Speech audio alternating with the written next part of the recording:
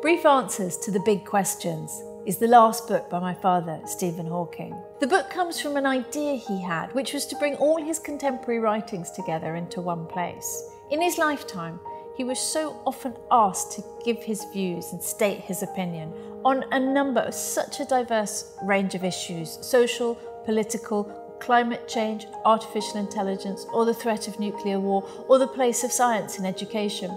And what he wanted to do was to collate all the work he'd done from this huge archive he maintained of all his answers to questions. And so this book is, if you like, it's an unfinished symphony. It's something we finished for him.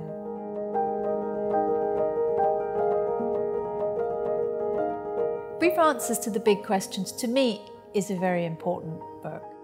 For me, it's like having a conversation with my father, in that it touches on these grand, overarching themes, but it also contains a wealth of detail and insight.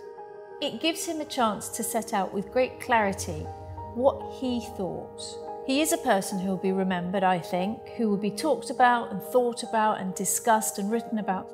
And so we felt it was really important for us to make sure that he had the opportunity to state his case in his own words.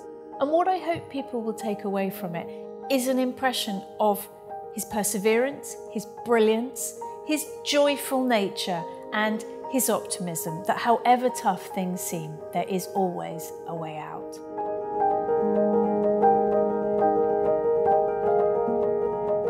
The publication of Brief Answers to the Big Questions is a very emotional moment for me.